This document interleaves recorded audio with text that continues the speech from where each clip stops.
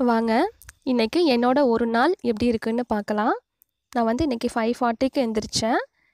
Night தூங்குறதுக்கு முன்னாடியும் சரி, காலையில் எந்திரிச்ச உடனேயும் சரி, நான் வந்து மொபைல் பார்ப்பேன். எத்தனை வியூஸ் போயிருக்கு, எத்தனை சப்ஸ்கிரைபர்ஸ் வந்திருக்காங்கன்னு பார்த்துட்டு, அதுக்கப்புறம் வாசல் தெளித்து கோலம் போட்டாச்சு. வீட்டு முன்னாடியே தான் எங்களோட கட்டுத்தரை, டிராக்டர் எல்லாம் நிற்கிது. இந்த வாசல் பார்த்திங்கன்னா கார வாசல் கொஞ்சம் பெருசு. ஏன்னா இதை கூட்டினாவே வந்துட்டு 1/2 மணி நேரம் ஆகிடுன்ட்டு நான் வந்து பாதி வாசல் வரைக்கும் மட்டும் கூட்டிட்டு, அதுக்கப்புறம் எப்போயாவது ஈவினிங் டைமில் இல்லைன்னா ஃப்ரீ டைமில் மட்டும் கூட்டிப்போம். அதுதான் என்னோடய கோலம். இப்போ வந்துட்டு இது வரைக்கும் மட்டும் நான் ஒரு பாதி வரைக்கும் மட்டும் கூட்டியிருக்கிறேன்.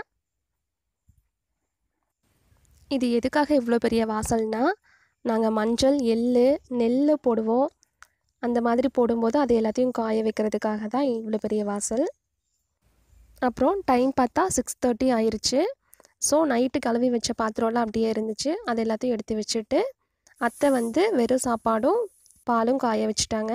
நான் வந்து காஃபி போட்டு குடிச்சிட்டு, இன்றைக்கி வந்துட்டு தக்காளி ஃப்ரை பண்ணி அதை ஒரு கிரேவியாக வச்சுட்டு, அதுக்கப்புறம் முருங்கைக்காய் வந்துட்டு மசாலா செஞ்சுட்டு, அப்புறம் பீட்ரூட் பொரியல், ரசம், தயிர் இதெல்லாம் செய்கிறதுக்கு ரெடி பண்ணிட்டேன். இப்போ பீட்ரூட் பொரியல் வந்துட்டு ஆயிட்டுருக்கு.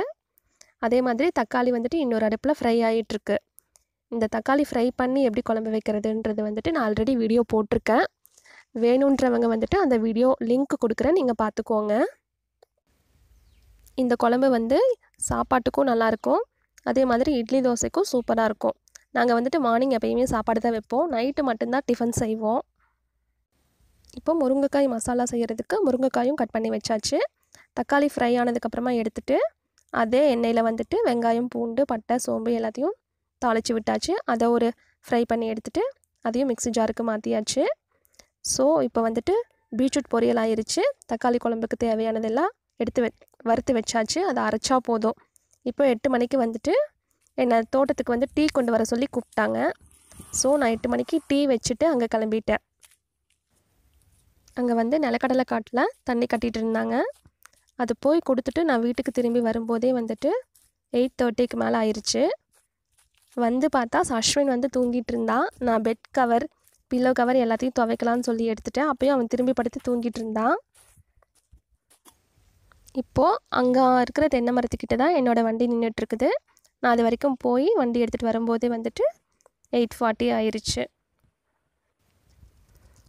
திருப்பி வீட்டுக்கு வந்து தான் நான் வந்துட்டு அந்த குழம்பு அரைச்சி தாளிச்சிட்டு, முருங்கைக்காய் மசாலா செஞ்சுட்டு, அப்புறம் ரசம் வச்சுட்டு, அப்புறம் கழுவுற பாத்திரம்லாம் இருந்துச்சு, அது எல்லாத்தையும் கழுவி வச்சுட்டு, டைனிங் டேபிள்லாம் தொடச்சி விட்டுட்டு, அப்புறம் அடுப்புக்கிட்ட அந்த அடுப்பு எல்லாத்தையும் தொடச்சி விட்டுட்டு பார்க்கும்போதே வந்துட்டு 9:30 ஆயிடுச்சு.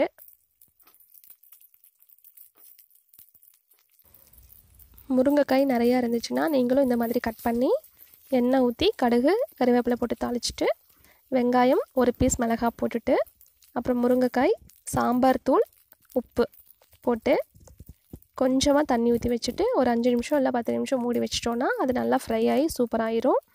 இது சாப்பிடவும் நல்லாயிருக்கும், வேஸ்ட்டும் ஆகாது. நிறைய முருங்கைக்காய் இருந்துச்சுன்னா நம்ம வந்து வேஸ்ட் பண்ணிடுவோம். இந்த மாதிரி செஞ்சுட்டா வேஸ்ட் ஆகாது. இப்போ வந்துட்டு தக்காளி குழம்பு தாளித்து விட்டாச்சு. பீட்ரூட் பொரியல் ஆயிடுச்சு. முருங்கைக்காய் மசாலாவும் ரெடி ஆயிடுச்சு. அப்புறம் ரசம், தயிர் எல்லாமே ரெடி ஆயிடுச்சு.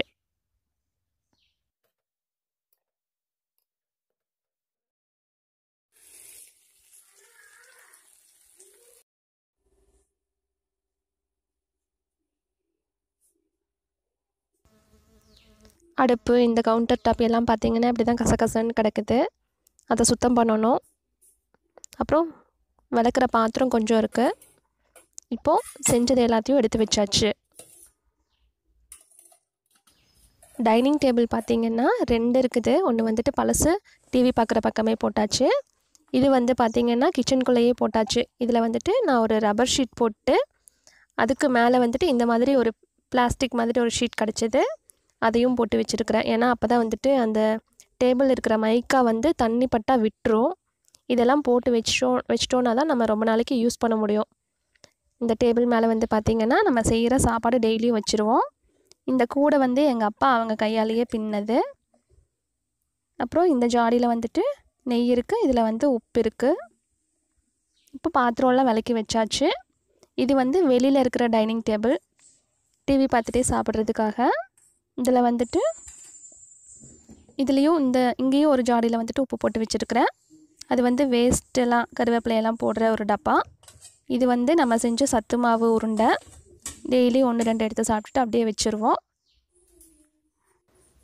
அப்புறம் மத்தியானத்துக்கு வந்துட்டு தயிர் பத்தாதுன்ட்டு தயிர் பெற போட்டாச்சு. இப்போ வந்து பார்த்திங்கன்னா நான் ஸ்கூலுக்கு போகணும். ஸ்கூலில் வந்துட்டு ப்ரொமோஷன் லெட்டரும் ஃபீஸ் ஸ்ட்ரக்சரும் கொடுக்குறாங்க. ஸோ அதுக்கு முன்னாடி துவைச்சிடலான்னு சொல்லிவிட்டு பக்கத்தில் தண்ணி ஓடிட்டு இருந்துச்சு. அதாவது மோட்டார் விட்டு தண்ணி கட்டிகிட்டு இருந்தாங்க. அங்கே போய் துவைச்சிட்டு வந்துடலான்னு சொல்லிவிட்டு நான் துவைக்க போகிறேன். துவைச்சிட்டு வரும்போதே வந்து பார்த்திங்கன்னா மணி 11:45 ஆயிடுச்சு.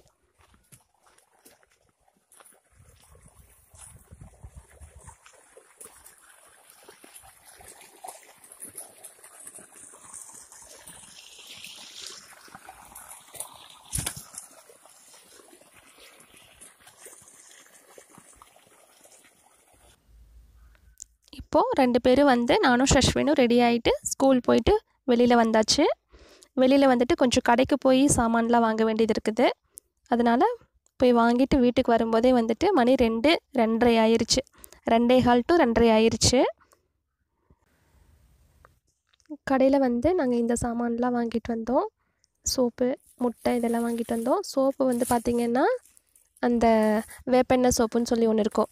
அதாவது சர்வோதயா நீம் பார்ன்னு சொல்லியிருக்கோம், இல்லை பார் சோப்புன்னு சொல்லுவாங்க. அந்த சோப்பில் தான் நான் இப்போ துவைச்சிட்ருக்கிறேன். ஏன்னா இதில் துவைக்கும் போது வந்துட்டு கையில் வந்துட்டு நகம்லாம் பிளாக் ஆகிறதில்ல, சொத்தை ஒழுகிறதில்ல. கையும் நல்லாயிருக்கு, துணிலையும் அழுக்கு போகுது, துணியும் நல்லாயிருக்கு. நல்லா வந்துட்டு ஹார்ட் ஆகாமல் நல்லாயிருக்கு. ஸோ அந்த சோப் தான் நான் இப்போ வாங்கி யூஸ் பண்ணிகிட்ருக்கிறேன். ஆனால் துவைக்கும் போது கொஞ்சம் வலுவலுன்னு தான் இருக்கும். அதுக்கப்புறம் கொஞ்சம் பேப்பர்லாம் பார்த்துட்டு நான் இந்த கேம் வந்துட்டு எனக்கு ரொம்ப பிடிக்கும். அதை முடிச்சுட்டு பாத்திரம் விளக்குறதுக்கு எல்லாத்தையும் எடுத்து தண்ணியில் போட்டு ஊற வச்சுட்டு இப்போ பார்த்திங்கன்னா 5 மணி ஆயிடுச்சு. 5 மணிக்கு வந்துட்டு பயங்கர காற்று. வீட்டை சுற்றியும் தென்னை மரம், அதனால் பயங்கர காற்றாக இருந்துச்சு. மழை வர்றதுக்கு ரெடியாக இருந்துச்சு, ஆனால் வரல. இப்போது நீங்கள் எல்லோரும் நினச்சிப்பீங்க இவங்க வீட்டை சுற்றியும் ஃபுல்லாக தென்னை மரம், நல்லா குளுன்னு குளிர்ச்சியாக இருப்பாங்கன்னு நினச்சிப்பீங்க. ஆனால் அது உண்மை இல்லை. தென்னை மரம் வந்துட்டு ரொம்ப ஹீட்டு தான். ஏன்னா கிராமத்துலேயும் நிறைய ட்ராபேக்ஸ் இருக்குது. என்ன ஒன்று, நம்ம வந்துட்டு நினச்சா கீரை காயெல்லாம் போட்டுக்கலாம், டக்குன்னு போய் பொறிச்சிட்டு வந்துக்கலாம், அவ்வளோதான். மற்றபடி நம்ம நினச்ச நேரம் கடைக்கு போக முடியாது, நினச்ச நேரம் எங்கேயும் போயிட்டு வர முடியாது. எல்லா பக்கமும் இருக்கிற மாதிரி இங்கேயும் வெயில் வாட்டி வதச்சிட்டு தான் இருக்குது. அப்புறம் 5:15 வந்துட்டு கொஞ்சம் பிஸ்கட் சாப்பிட்டுட்டு அப்படியே டீ வச்சுட்டு இன்னொரு அடுப்பில் வந்துட்டு பால் காய வச்சிட்ருக்கிறேன். பால் வந்து சிம்மில் வச்சு காய வைங்க எப்பயுமே, கொஞ்சம் லேட்டானாலும் பரவாயில்ல. இப்போது டீ வச்சாச்சு. டீயோட பிஸ்கட்டும் சேர்த்து சாப்பிட்டுட்டு பால் வந்து பொங்கி வர வரைக்கும் ஃபோன் பார்த்துட்டு நான் அடுப்பு பக்கத்துலேயே நின்றுருவேன். அடுப்பில் பார்த்திங்கன்னா ஒரு பர்னருக்கு அடியிலையும் நான் இந்த மாதிரி ஒரு பெயிண்ட்டு பக்கெட்டோட மூடி வச்சுருக்கிறேன். ஏன்னா பொங்கி வந்தால் கூட கீழே வலிஞ்சு போகாது. அந்த டப்பாவை மட்டும் நம்ம எடுத்து கழுவிட்டு திரும்ப வச்சிடலாம். இதை வைக்கலைன்னா வந்துட்டு கீழெல்லாம் போய் நம்ம அடுப்பு கடியில் அந்த ஸ்டேஜ் ஃபுல்லாக தொடச்சிட்ருக்கிற மாதிரி இருக்கும்.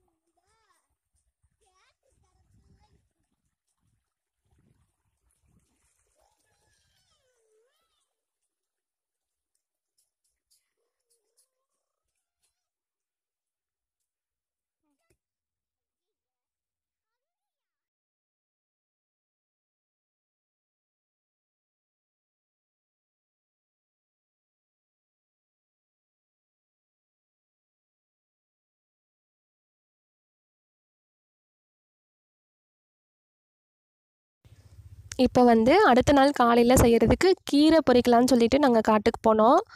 ஆனால் அந்த கீரை இருந்த காட்டுக்குள்ளே வந்துட்டு தண்ணி கட்டி வச்சுட்டாங்க. அதனால் ரொம்ப சேராக இருந்துச்சு, ஈரமாக இருந்துச்சு. ஸோ அதிகமாக கீரை பொரிக்க முடியல.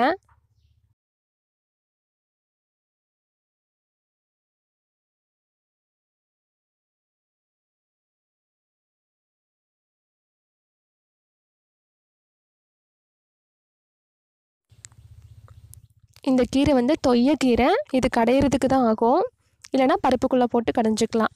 நான் வந்து கொஞ்சமாக தான் கீரை கிடச்சிது, அதனால் வந்துட்டு அடுத்த நாள் பருப்புக்குள்ளே போட்டு செஞ்சுட்டேன்.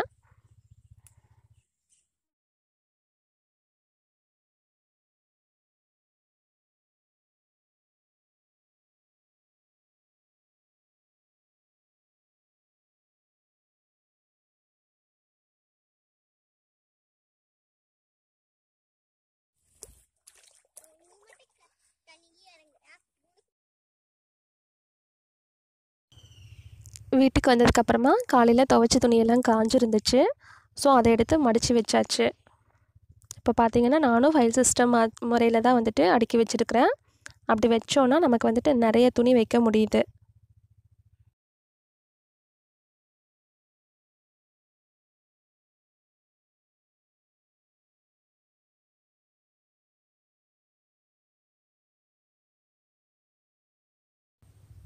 இப்போது ஒரு 7 மணி ஆயிடுச்சு. நான் விளக்குறதுக்காக எடுத்து போட்ட பாத்திரம் எல்லாம் கழுவி வச்சுட்டு, அதுக்கப்புறம் காலையில் வச்ச குழம்பு நிறைய மீதி ஆயிடுச்சு. ஏன்னா முருங்கைக்காய் பீட்ரூட்லாம் இருந்தங்காட்டி நிறைய மீதி ஆயிடுச்சு. ஸோ அதை சூடு பண்ணி வச்சுட்டு இன்றைக்கி தோசை செய்கிறதுக்காக மாவு தனியாக எடுத்து கரைச்சி வைக்கிறோம்.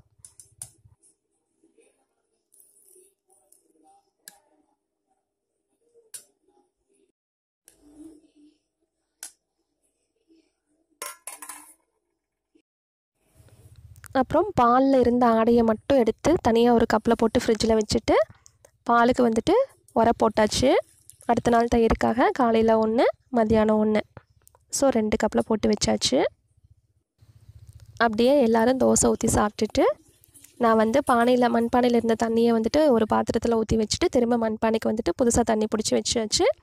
சாப்பிட்டதுக்கப்புறம் திரும்பவும் பாத்திரம் கழுவுறது சேர்ந்துருச்சு. அதெல்லாம் எடுத்து வச்சுட்டு கீரையில் வந்துட்டு தண்ணி தொளிச்சு வச்சுட்டு அடுத்த நாள் காலையில் செய்கிறதுக்காக இன்றைக்கி வந்து நான் வீடியோ எடுத்துகிட்டே செஞ்சங்காட்டி 9-9:15 எல்லா வேலையும் முடிச்சிட்டேன். இல்லைன்னா வந்துட்டு 9:30 9:45 ஆகும். ஸோ இப்போ எல்லா வேலையுமே முடிஞ்சுது. சாப்பாடை வந்து எடுத்து தண்ணியில் போட்டு வச்சாச்சு. நைட்டு எல்லா வேலையும் முடித்ததுக்கப்புறமா நம்ம சிலிண்டரோட ரெகுலேட்டர் டெய்லி ஆஃப் பண்ணிடணும். அது வந்து மறக்காமல் செஞ்சிடணும். நாங்கள் வந்துட்டு டெய்லி ஆஃப் பண்ணிடுவோம். இப்போ எல்லா வேலையும் முடிச்சுட்டு காலையில் ஸ்டார்ட் பண்ண வாசலுக்கே வந்துட்டு நான் வீடியோ முடிச்சிட்டேன். ஓகே, பாய். இந்த DIML உங்களுக்கு பிடிச்சிருக்கா இல்லையான்னு சொல்லிவிட்டு எனக்கு கமெண்ட் பண்ணுங்கள். தேங்க்யூ.